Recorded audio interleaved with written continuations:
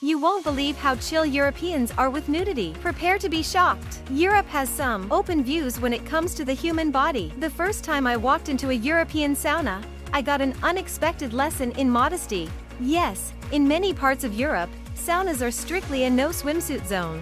Birthday suits only. Locker rooms and gyms? Same deal. Europeans don't shy away from a little nudity among friends or strangers.